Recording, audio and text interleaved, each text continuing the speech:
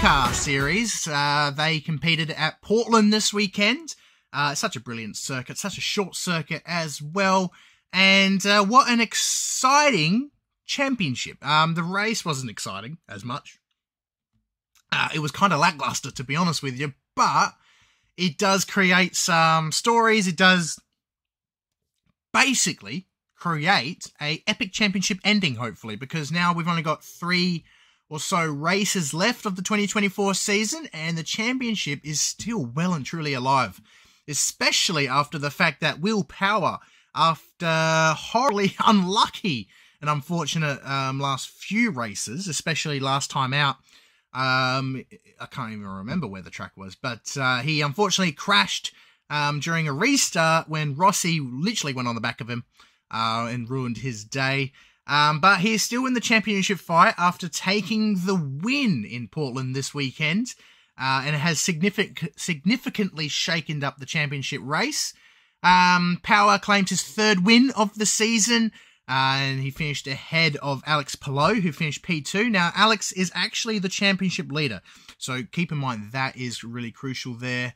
Yeah, like I said, there wasn't a huge amount of racing, at least, or exciting racing. One noticeable thing, though, was the fact that Roman Grosjean got in a pickle earlier.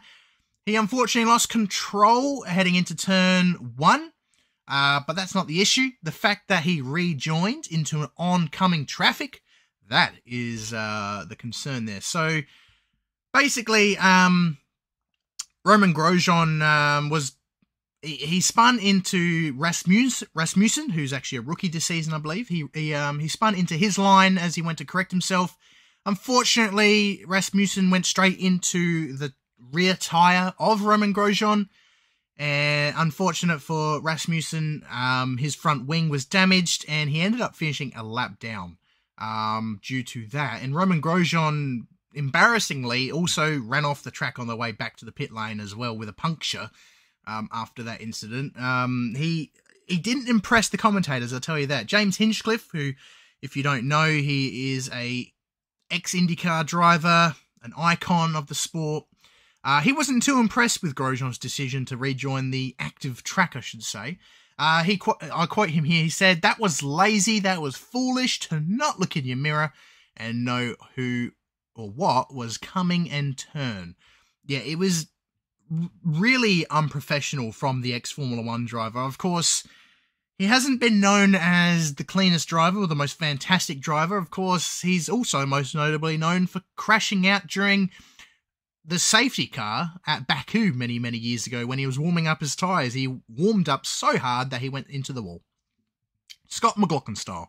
Alex won't be happy me saying that. But given credit to Scott, he actually had issues with the car, which why he turned back in supercars. But yeah, no, it's really embarrassing from a Formula 1 driver to make mistakes like that. But it's something, you know, you understand a rookie like Rasmussen might make. But Grosjean, oh boy, he definitely didn't show his professionalism this weekend. Speaking of Scott McLaughlin, he was actually quite quick this weekend. He ended up finishing 7th. Now you're probably wondering, gee, that's not a win, so that's not quick, is it? He actually topped the 2 practice sessions, I believe. But unfortunately he started last because he had an engine change or something like that. An unapproved engine change, because it's similar to Formula 1, you get it changed, you need a penalty, etc., etc. So he started from the back, but he climbed his way all the way up to 7th, which is really impressive from the Kiwi. As you know, he's still in the championship hunt, although it's starting to become a little bit unlikely now as we move slowly away. Let's have a look here. He is okay. He's a bit further away now. But speaking of that, though, Scott Dixon, who, as you may know, was in the championship hunt. I think he was P2 or P3 at the time. He had a crash lap 1. He ran off the circuit, and he tried to rejoin. Nothing Grosjean style, so that was okay. But unfortunately, I think Fittipaldi actually pushed him off the circuit, smack bang into the wall, and his day was done on lap 1. which also means, unfortunately, his championship fight is probably over. He's got, well, for context, P3 here, Colton Herta is 417. Scott Dixon's got 383 now. And Scott McLaughlin, by the way, has 396. And Alex Palou has 484. That's the leader at the moment. So he's a full 100 points, or just 99 points away from Alex. So it's going to be really hard as we head into the final three races of the year, or 3 rounds. But yeah, it's really unfortunate. That's the thing in motor racing. I'm not too sure if Fittipaldi actually got a penalty for that. I believe he did, but it looked really awkward. Like because there was a little right-hander kink. There was nothing that he could really do. Like, come on. Like, what do you know? If you are watching on YouTube, for example, or if you want to reach out to us, let us know your opinion on the crash. If Fittipaldi deserved that penalty or not, let us know.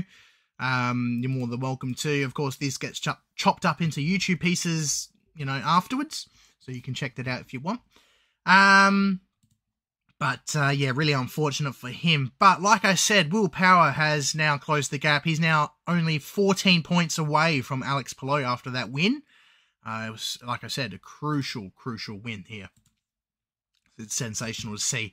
So with that being said, let's have a quick look at the top 10 of the IndyCar race. So as I said, Will Power got the win for that one ahead of Alex Palou. Penske teammate Joseph Newgarden finished P3. Of course, he was the one to beat last time out.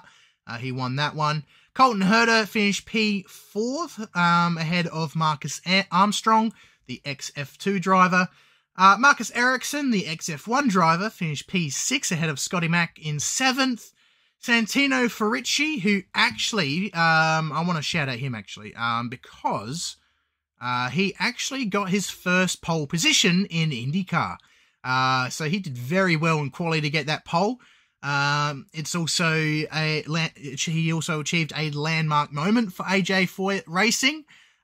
He secured the team's first IndyCar pole since 2014. So it's certainly been quite a long time since that team has been on the front.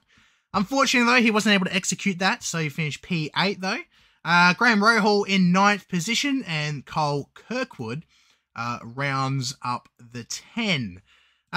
So I'm very excited to see how this IndyCar championship unfolds. We head into Milwaukee next time out this weekend, I believe. It's actually a double header. It's going to be epic. I can't wait. Can Will Power steal the championship lead from Alex Palou? It's going to be very interesting. So I highly recommend checking out the IndyCar series here on in. It's going to be a cracking weekend of racing, absolutely.